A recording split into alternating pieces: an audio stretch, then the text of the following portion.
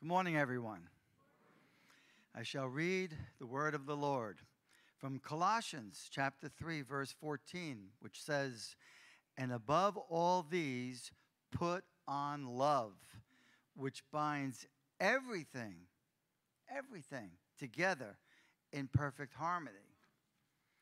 In addition, from 1 Corinthians chapter 13, verses 4 through 8, which says, "Love is patient and kind.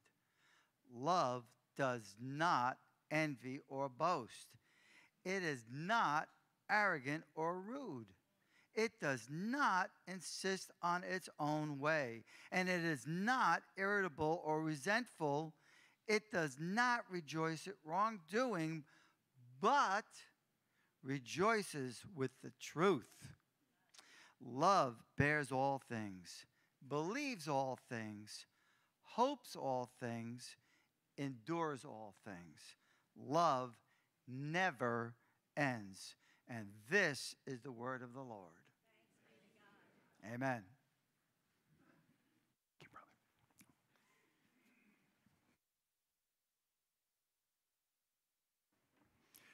Well, go ahead and take your Bibles and turn, if you will, to the book of Philippians. That's where we are. We've started a new series, as I said earlier, and today we're going to continue. We're hoping to cover verses 3 through 8 of this wonderful series. We're not trying to dictate to the Bible what we'll do or say or how far we'll go. We're letting the Bible speak. I'm trying to be mindful of how Paul wrote this beautiful letter and where he has given us a sense of direction or a theme for that particular verse or verses. And so it just appears to me that verse 3 through 8 flow together, and we'll be looking at that verse by verse. But last week we began a new verse by verse study, and we read verses 1 and 2. We did an introduction. Let me read verses 1 and 2 to you. "Paul and Timothy, servants of Christ Jesus, to all the saints in Christ Jesus who are at Philippi with the overseers and deacons, grace to you and peace from God our Father and the Lord Jesus Christ." Well, we took those two verses and broke them into three parts. Here are the three parts we looked at: the servants, the saints, and the salutation. Now today, we're going to continue in the opening of Paul's letter by looking at the components of joy. If you want to write that in your little notebook that we passed out, or on your own note section, the components of joy. This whole series is about joy. Paul talks about joy in all 4 chapters, and while it's a small book or a small letter, he is overly joyed in the fact that he's in prison. I mean, I think about that. Who would be excited about being in prison? Yet we learned last week Paul was ministering to even Caesar's household and the jailers. Think about, here's Paul, who is he is the greatest missionary to ever live, in my opinion. Okay, Bible doesn't say that, but I think that's true. The greatest missionary that ever lived. Get this. This guy is like a hound dog to lost people. He sniffs them out. He finds them, and then he shares the gospel boldly with them. And so now he's in prison for sharing the gospel. The Jews hate him for pushing Jesus as Messiah. And so he's taken all the way to Rome from Jerusalem. And now he is in prison, waiting his trial, waiting the outcome of his trial. And each day he's got these soldiers that are literally chained to him. I'm not talking about him being in stocks. He's not in stocks. It's a house arrest, but he did have a soldier for like a 4 to 6 hour period who would be chained to him, and then he would unchain, and then another soldier would chain to him. These guys, forget about Paul. They couldn't get away from Paul. He's chained. Oh, look who we have now. It's brother, whoever the guy was. And man, he just lit into him about the gospel, loving him with the gospel, learning about his life, learning about his family, learning about his background, finding out what kind of pagan religion he's participating, and listening and loving and then sharing the gospel of Christ. This is Paul. This is, and so in prison, Paul is overjoyed. And here in verses 3 through 8, he gives us the components of joy that will allow us in our own circumstances, in our own trials, in our own issues of life to remain joyful. And so we're going to be looking at that today. That's why we've titled the series, The Joy-Filled Life, okay? And it's my prayer that each of you, that no matter what you're facing in life at this time, you might be filled to the measure with God's enduring and unshakable joy.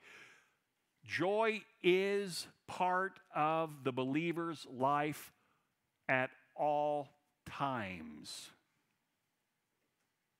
And I'll bet there's not a single Christian in the room who can say yes to that, because we let our hair down. The enemy attacks, the flesh rises, we lose our joy. But I'm just telling you what the Bible says about joy. The Bible says that we are to rejoice how often? And again, I say, rejoice.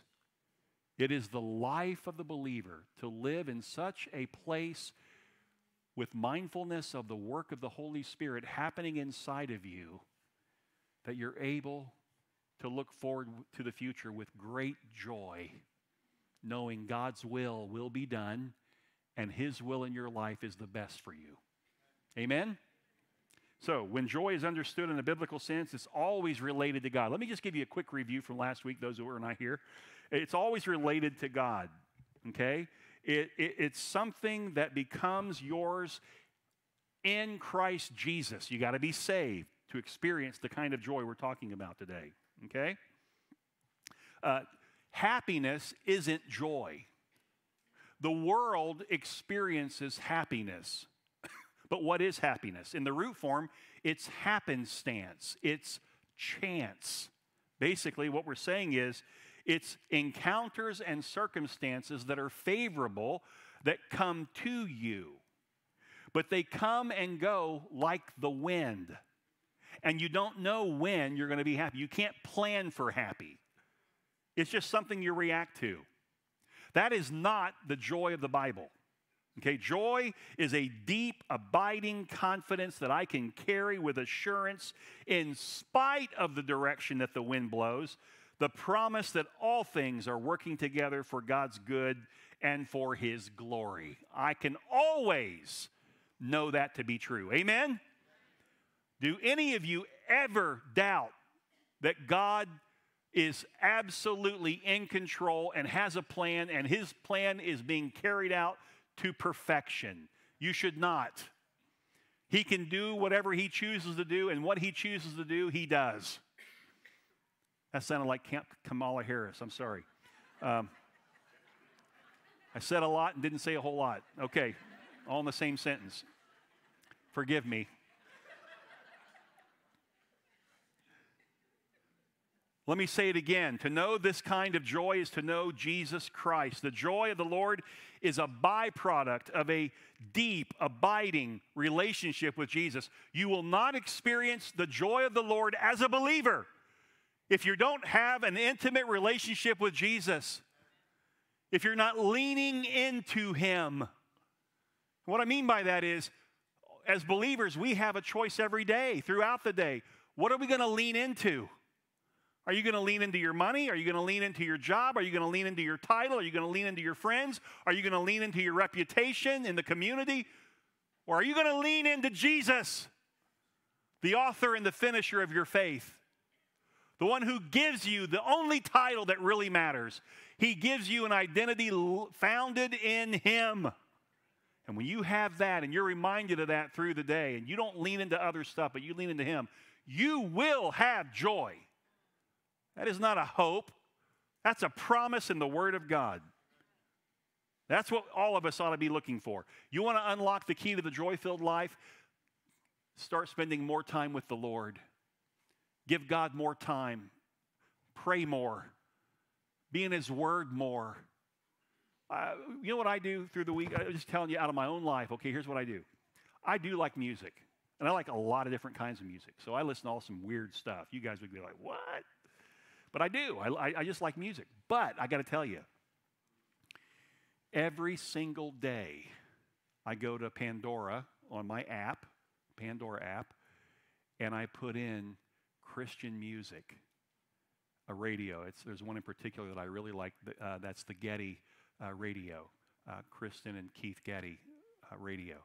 And I listen because they write hymns and they write songs, and the people that they associate with who are also writers of songs, these songs are rich in truth and knowledge of God. A lot of songs, if you're listening to the Christian radio songs and that's all you have, I'm just going to tell you, you're walking in shallow water. They sound cool. The lyrics line up and match. Some of the lyrics aren't even biblical. Bad theology. Other aspects of it, it's just weak theology. You need worship music that moves your mind to think about God, and that triggers your emotion to get involved. So I'm cruising down the road in my Tacoma, and I've got some good, hearty worship music on, and I'm telling you, it's as good as Sunday morning church. I'll start tearing up. I'll start shouting in my truck. I don't even have a dog in the truck to shout to. It's me alone with God. I get excited. Joy comes over me. I don't care what I'm facing in life. I don't care what physical issues or what other matters are going on. I'm taken up into a different place with the Lord. He's my focus. We need that. You need that in your life every day. And then I also listen. I have favorite preachers, guys and my preachers that I like to listen to are more teachers than preachers. I know a lot of you like good preachers. He's a good preacher. Okay, yeah, that's like, okay, so you're talking dessert. You like desserts. I like good veggies and I like good meat and potatoes, okay? Give me the stuff that's going to really give me nutrients that I need in my body, okay? So I'm looking for Bible teachers who really expound upon and exegete the text of the Word of God. I can put that on, man, and I'm telling you right now, ooh, I love traveling. I go down for 3 weeks, 3 times a week, I drove down to Palm Beach Gardens to see Dr. Seema, who is my, he's a chiropractor, but he's much more than a chiropractor. And he's a specialist in understanding blood and heritage of where you came from, and knowing how to build for you the right diet, and knowing how to give you the right exercises and stretching, and then treating the body. I saw miraculous results in the first month of going to him. But 3 times a week, I'm driving down and back. Man, I heard a lot of good preaching. I heard a lot of good worship. It was awesome. When you got a trip, don't fret the trip. You got to travel in the car for 2.5 hours. 2.5 hours with the Lord. Where's the amens? Tom, thank you. Thank you. One guy in the whole place gets it. Okay. We haven't even started the sermon yet. So we probably won't get all the way through it, but that's okay. Verse 3, let's start it up, okay? Let's press into the next few verses and identify the components of joy. He said, I thank my God in all my remembrance of you, always in every prayer of mine, for you all, making my prayer with joy, because of your partnership in the gospel from the first day until now. And I am sure of this, that he who began a good work in you will bring it to completion at the day of Jesus Christ. It is right for me to feel this way about you all, because I hold you in my heart. For you are all partakers with me of grace, both in my imprisonment and in the defense and confirmation of the gospel. For God is my witness, how I yearn for all of you with the affection of Christ Jesus. There's a lot in those verses. Let's unpack it. True joy is produced by the presence of God and His Spirit in the life of the believer. Here, Paul is sitting in prison waiting for possible news, listen, about an execution. He doesn't know what's going to come out of this imprisonment. And he just wrote what I read from that prison, not knowing his physical future. Let that just sink in. This is a man, a true believer, who will not allow life circumstances to rob him of his joy. As we come to verse 3 through 8, his joy spills out in such a beautiful way. And he shares with us 5, if I can give them to you. Well, there's several. We'll try to cover 5, but maybe we'll only get 4 in, and that's okay, of the components of joy. First, there's the joy of remembrance. Write that down, the joy of remembrance. And then there's the joy of intercession. And then there's the joy of participation. There's the joy of anticipation. And the joy of affection. Let me cover those again for you if you're writing them, because I gave them kind of quickly. Remembrance, the joy of remembrance, the joy of intercession, the joy of participation, the joy of anticipation, and the joy of affection. Each of these components of joy are produced solely by the Holy Spirit. You in yourself cannot conjure up, rally up these joys, these components of joy. They happen within the believer. They don't happen from outside.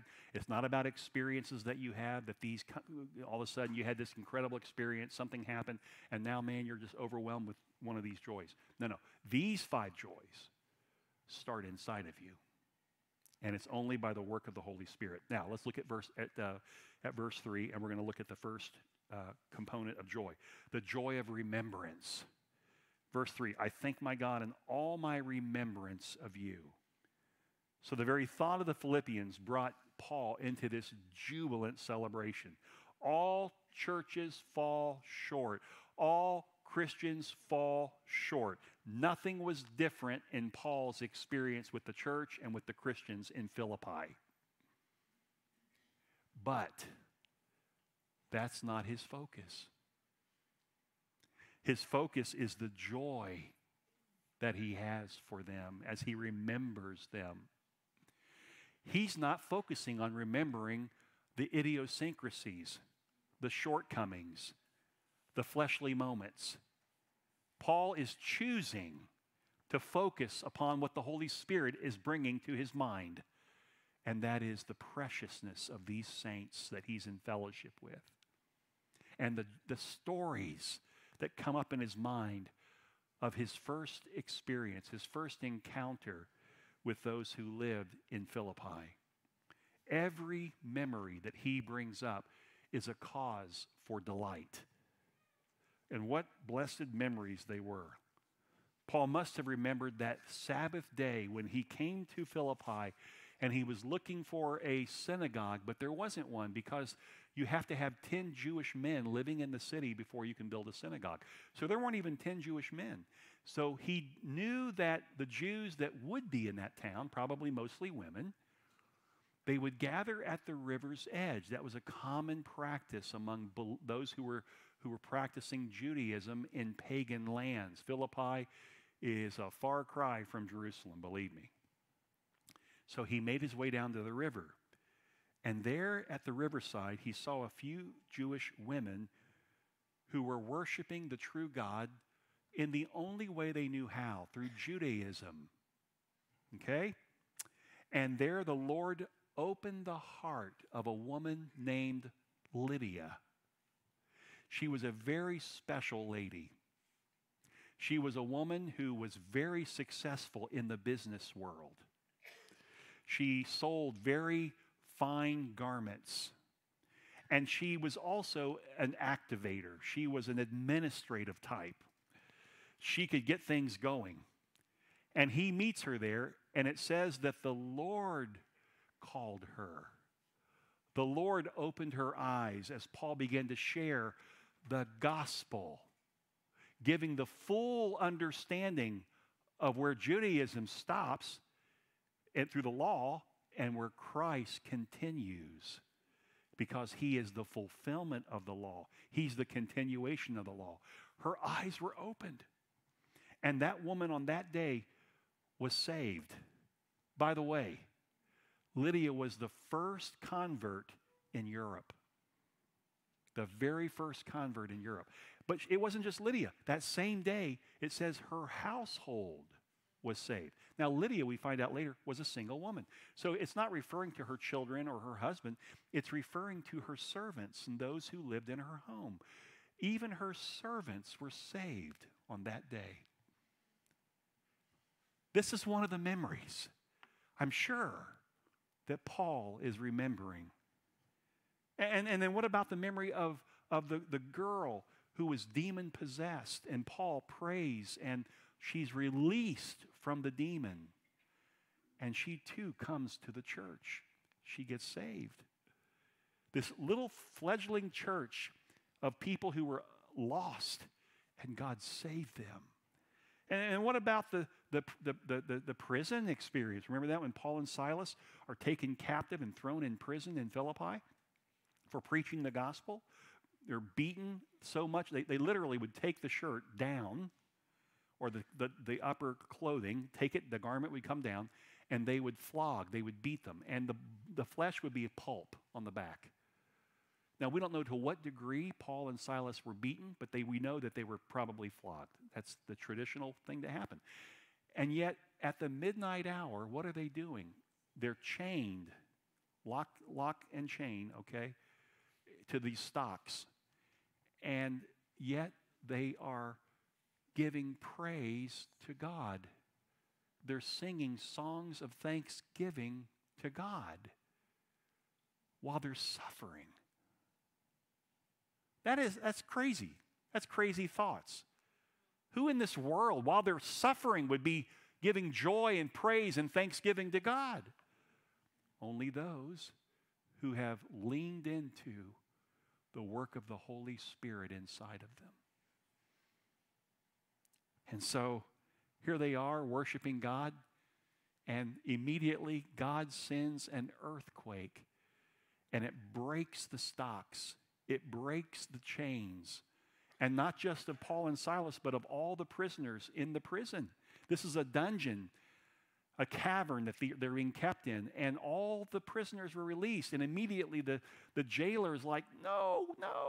They're going to leave. And he knew that according to Rome, if I lose these guys, it's my head. I die. And Paul immediately softened him and said, hey, no. Nobody's going to leave. We're all still here. As the dust would settle, he's thinking they're all gone. The dust settles. He sees them all. And Paul said, let me share something with you what just happened. Shared the gospel. That jailer and his whole household were saved that night. Is that not awesome? What a great memory. In times of trial, yet wonderful memories of joy. So my question to you right now in this moment is, what trial are you facing? What setback is before you? What physical issue are you having to deal with? Have you found moments of joy in the midst of it? And if not, why not? Because that joy in you is always available. All you have to do is lean into the Holy Spirit, and He'll give you joy again. That's why we can come in. It almost was to a person who's going through a ton of difficulty. You come in, and these people are just singing these joyful songs, and you're thinking, they are so insensitive to the people that are here that are suffering. It's just so insensitive. Don't they know that not everybody's joyful? Some of us are going through really hard times. Well, the reason we can celebrate and have joyful songs is because joy transcends the pain. It transcends the setback. Amen? This is what Paul lived. This is what he experienced. And now he's remembering this. Listen, church, one of the keys to a joy-filled life is being able to recall the goodness of God that you see happening as you minister to people.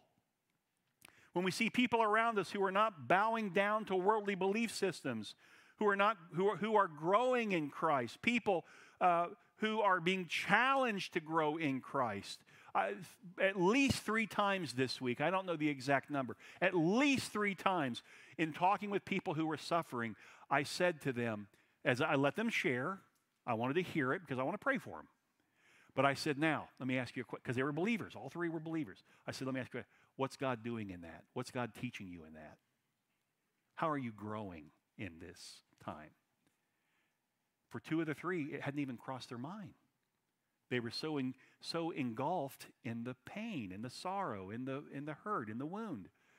And all of a sudden, it's like they snapped. I was like, I didn't do this, but it was like I went, whap, snap out of it. No, I didn't do it like that. What is God teaching you right now through all this? And one of them was able to say, here's what he's teaching me. The other 2, what do you mean? And so then I went to my own life and I said, well, I've been suffering for 3 months with physical issues, and they still don't have it all figured out.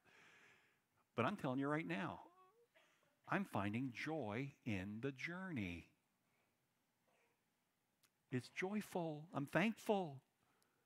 And I'm thankful for the people that God's put in my life who are praying for me. And I'm thankful for the people that I get to minister to. And I'm thankful for the changes I'm seeing in people while they suffer. It's all good. God's at work. Amen? That's number 1. Let's go to number 2. We've got to pick it up our pace a little bit. Joy of intercession. Look at verse 4. Always in every prayer of mine for you all, making my prayer with joy. So the first thing he tells us is he likes to pray. Secondly, he likes to pray for others. And thirdly, it brings joy when he prays for others. Maybe the reason some of us aren't praying is because we're not seeing any joy in prayer. And maybe the reason we're not seeing joy in prayer, this is just a thought, consider it, okay? Not an indictment, it's a thought. Although you might wear it well, only the Spirit will tell you. Is it possible that the reason there's no joy in your prayer is because your prayer isn't intercession for others? Your prayer is dominated by self-focus. You got this laundry list. You've got this public shopping list of all the needs in your life, all the pains, all the things that are not going the way you want. And you get into prayer and that's all you focus on. Well, no wonder you don't have joy. You got your eyes on your problem. Remember I said last week, stop looking out, stop looking in, look up. Lift your eyes to God. Get the right picture of God. And all of a sudden you find that whatever problems you're facing, I don't care if it's cancer, whatever problem you're facing is nothing compared to the greatness of your God. And maybe that's why we don't have joy. Paul said, I'm finding joy as I pray for others. That's where the joy comes in. This is a component of joy that you never want to miss. The delight of praying for others. And yet so few Christians do it. I would say that if you're struggling to rejoice over others and the work that God is doing in them, then this component will help you recover your joy. Because what will happen when you start praying for others and interceding in their behalf, you stop looking at their problems and their idiosyncrasies and their shortcomings, and you start looking at what? God at work in them, just like He's at work in me. I've got problems too.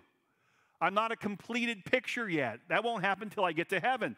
And so just as God is working in me constantly, using my pains and my setbacks, God's doing the same in them. Intercede for that. Thank you, Lord, that you're at work in them. I can't see it yet. That doesn't matter. You're at work, because that's a promise from the Word of God for a believer, that you're going to bring them through a process of sanctification until they are glorified in heaven. So prayer is the way of a believer who has allowed the Spirit to control his or her life. Paul was not only a prisoner in Rome, by the way. At the same time that he's writing this, there are those preachers and teachers and Christian leaders who had risen up against him. They were giving all these false reasons why Paul was in prison. They didn't see it as simply as Paul is being faithful to the Word of God, and Rome and Jews didn't like it. They handed him over to the Romans. Now the Romans want to do an investigation. They didn't see it that way. They were in opposition. These are believers. And so Paul's got that on him too. But do you see anything now later he'll talk about it. But never does it still his joy, even when there's Christians that are against him, that are in opposition to him. Somebody looks at us the wrong way. You're in church. They walk by. They don't say hi. And man, it just messes you up. You get sideways just because somebody didn't acknowledge you. Now let's just break that down. What's that really about?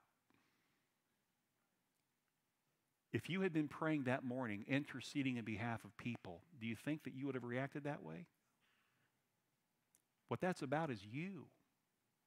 It's selfish. It's pride. It's ego. It's arrogance. They didn't acknowledge me. They walked by like I'm not even here.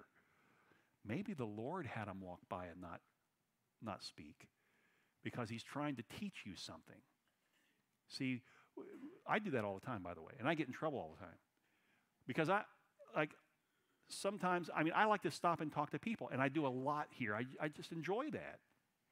For 30 minutes here, I was in the back talking to different people and just enjoyed every moment. And then finally I realized, hey, you got to preach a sermon. You better sit down for a little while. So I came and sat down front here, and people would walk up and we were talking. But oftentimes when I'm just walking by, I didn't even notice. It's not like I intentionally didn't want to speak to you. I'm just walking by. And somebody will say to me in an email, you walked by and didn't even acknowledge me. You didn't even speak to me. You're speaking more about you than me. And I hope you can see that. I hope the Holy Spirit can show you. When you pray for others and you intercede in their behalf, it changes your heart so that when you come to church, you're just wanting to fellowship. And you're not waiting back there like this. Who's going to talk to me? Your arms are out and open, and you're just walking by talking to people. You're not focused on who walked by and didn't say hi. It means nothing. They weren't trying to not speak to you.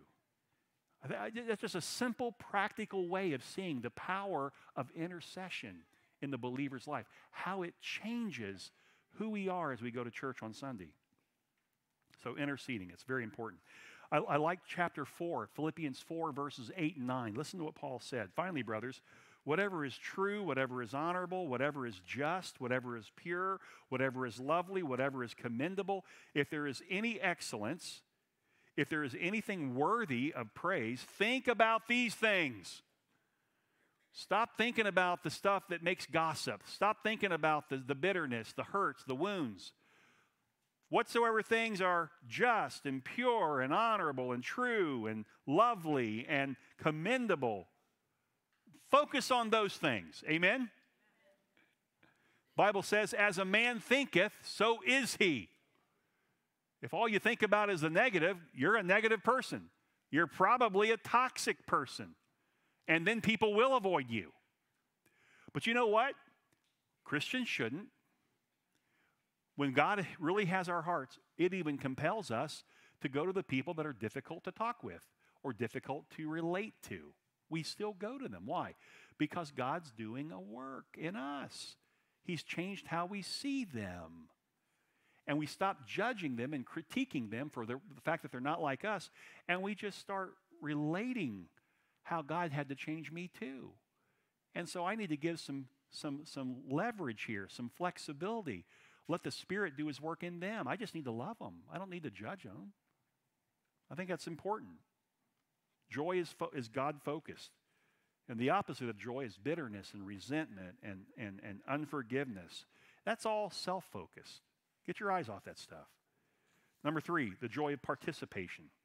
I thank my God in all remembrance of you. This is verse 3. Always in prayer of mine for you, all making my prayer with joy. And here it is, verse 5. Because of your partnership in the gospel from the first day until now. Now that word partnership is the word koinonia in the Greek. And it means fellowship. But not just fellowship in general. You could fellowship over, a ball game. That's not what it's saying. Fellowship in the gospel. I have in common with those who are saved. Therefore, I'm going to spend time with them. I'm going to fellowship with them. He says this, he said, I think it's interesting. He said, because of your partnership in the gospel from the first day until now. So what first day is he referring to? He's speaking to the church in Philippi. He's speaking of salvation when they first got saved. He's remembering back to when they first got saved. And he's basically telling them, we have from that moment forward been in partnership. We're growing together. So the person in whom the Spirit of God is free to produce joy will rejoice in the fellowship of believers. He'll be a loving Christian to other Christians. He will have a heart that lovingly reaches out and says, I want to bless you for your participation in the gospel. You've remained faithful, and I just need to encourage you in that. I saw Steve Wade this week. We were just ran into each other. We were in the same spot at the same time in town. And he encouraged me. And he shared how he's encouraged, even in the fellowship and what God's doing. You know, it's interesting to me how encouragement is putting courage into someone. Make it a regular habit to put courage into people. I met with Thomas this week, and we were talking, and I said, Thomas, here's a wonderful way to open the door for effective prayer of others. And I said, so when you're in a hospital visiting someone, or it's a friend, and you ran into them at Publix, and you ask, how are you doing? And they share, you know, the good and maybe the not so good. And that's all, you want to hear it because you need to hear it. So you know how to pray. But then, before I pray, I'll always say, how would you like me to pray for you?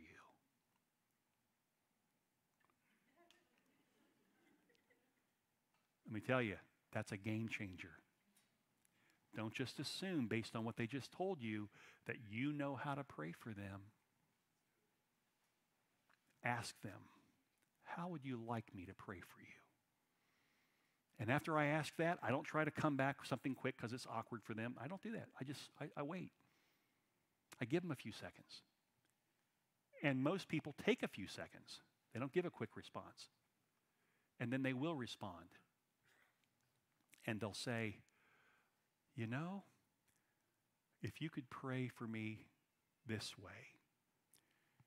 And many times, it's totally different than what they just shared with me happening in their life. I'll never forget meeting with a lady named Samantha in the hospital. We called her Sam. And she was having a procedure, and I said, she's having a procedure. Come on, Greg, you know how to pray for her. And I said, Samantha, how would you like me to pray for you? And her response was quiet. She was thinking. She was contemplating. And then she said, I'm not sure that I'm saved. Had nothing to do with the reason she was in the hospital. And it opened the door for me to share with her what it looks like to be saved, what it means to be saved, how we're saved. And she got saved in the hospital bed that day. Had I not asked that question, I would have gone right into ministering to her. See, our prayer with others, this joyful participation, when you can really care enough, koinonia, with those that have the gospel in common with you, and you minister the gospel, but you do it knowing that prayer is going to be part of this ministry. I am going to take time to pray with you. That's so important. So important. Number 4, let's go ahead and move forward. Number 4, the joy of anticipation.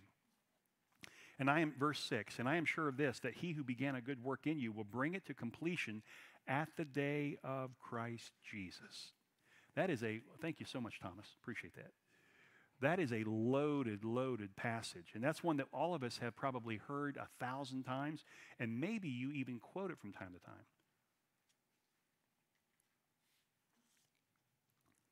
So let me tell you what it's meant to say, what the meaning is, so that you don't use that verse for the wrong reason or the wrong way.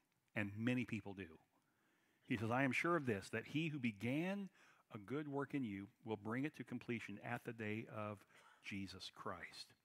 So Paul says, I'm sure, I'm confident.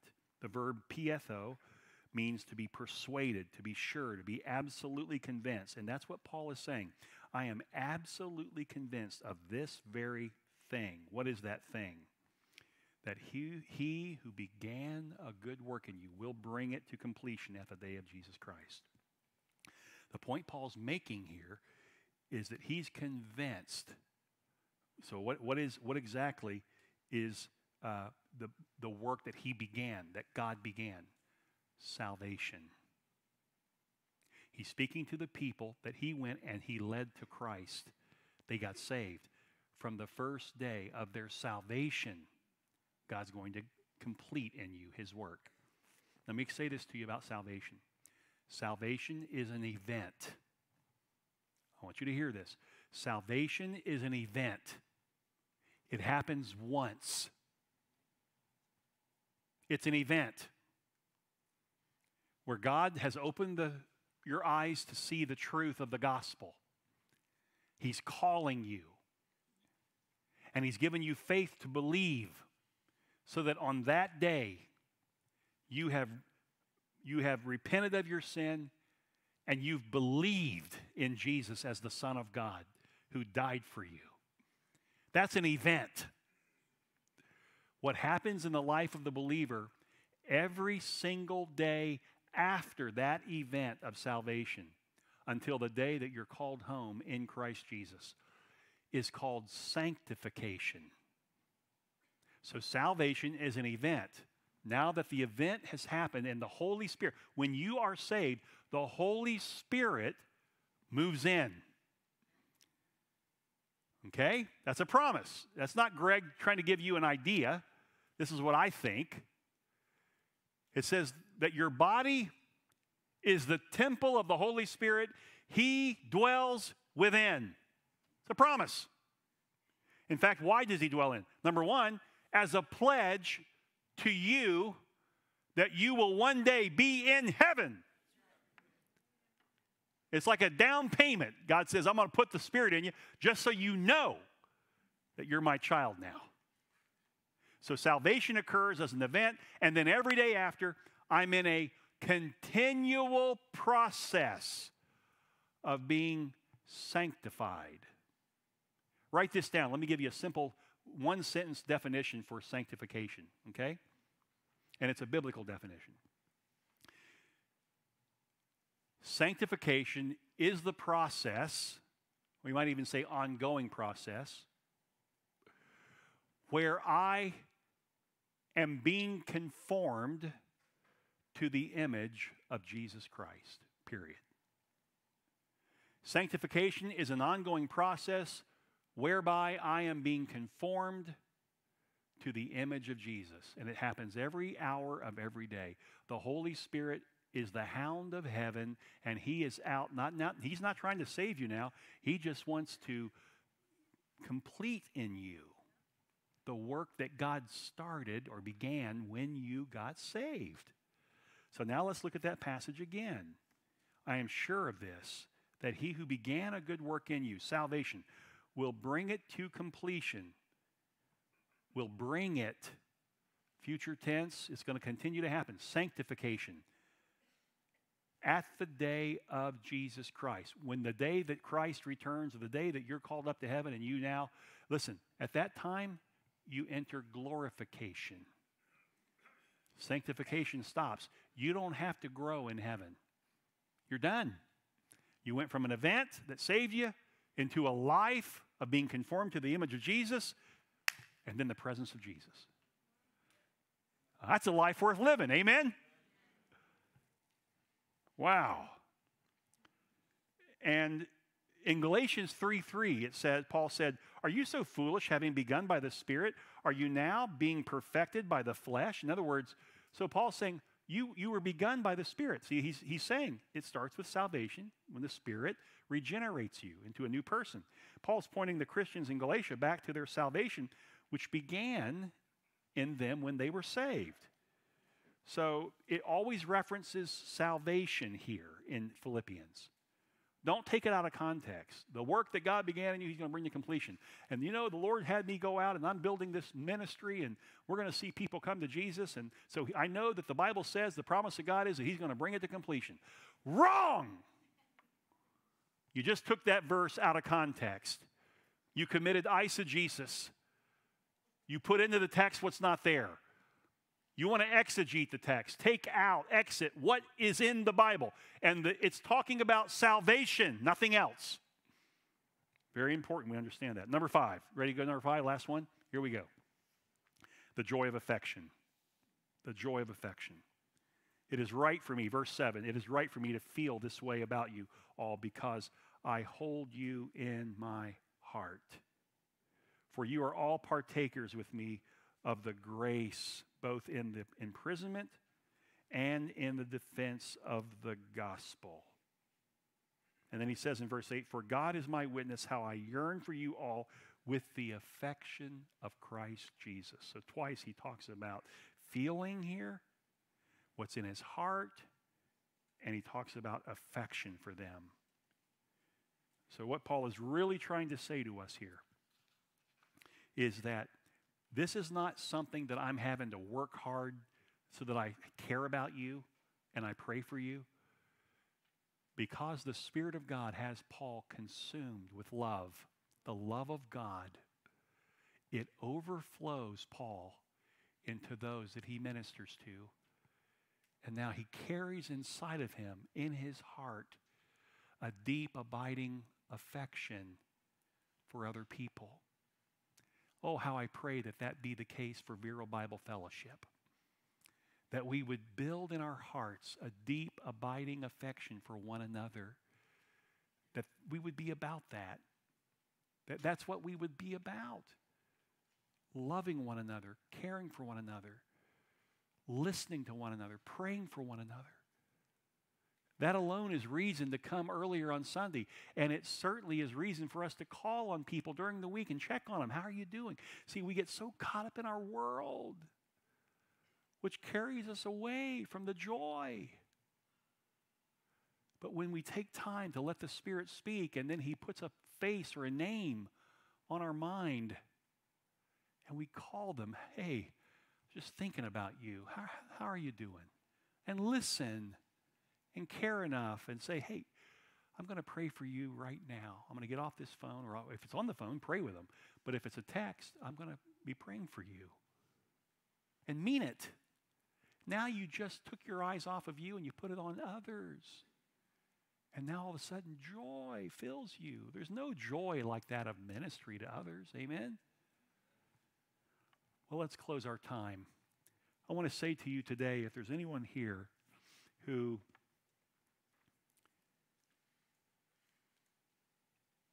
has heard today that Jesus Christ is the Son of God, that he was made incarnate, meaning he took on flesh and blood. While he still was fully God, he was fully man.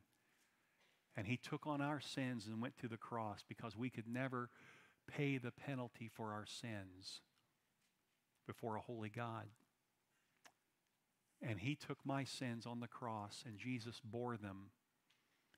And because of that, he suffered greatly at the hands of Almighty God.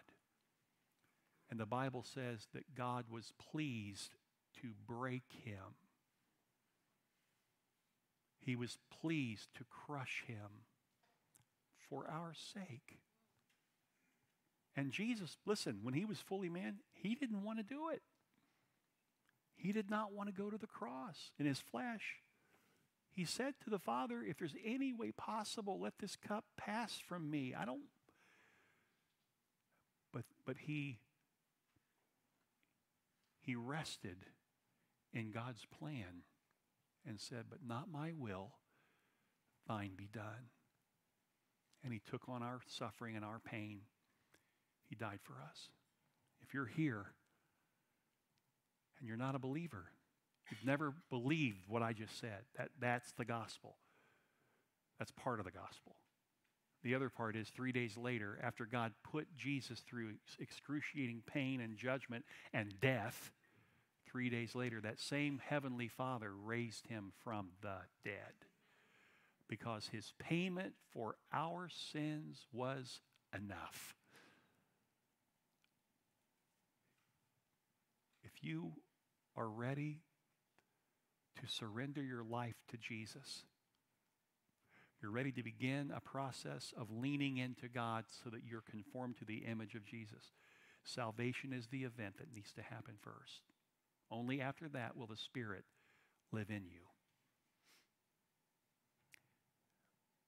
I want you to just, from your own heart, from your own mind, communicate to God. Father, I now get it. I can sense that in this moment you are coming after me. You're calling me to salvation. I'm overwhelmed by that. And I tell you that I confess my sin and I need the salvation that the Lord brings. Otherwise, I don't have a chance before you. And I want the confidence and assurance of my salvation and my eternal home in heaven. Just surrender to him. Listen, quicker than that, you're saved. The Holy Spirit takes up residence, and you're a new creature in Christ. Old things pass away. Behold, all things become new. You don't have to raise a hand. You don't have to walk an aisle. You don't have to pray a prayer. It happens inside of you as you come into the full knowledge of the gospel and you surrender to it. Amen? Let's pray. Father, we do thank you for the privilege of prayer. We thank you for the privilege of sharing in the ministry and in the lives of other believers. Sometimes we take that for granted. Other times, Lord, it causes people to leave a church because they get so whacked out and messed up by the fact that people aren't perfect. Well, they aren't either.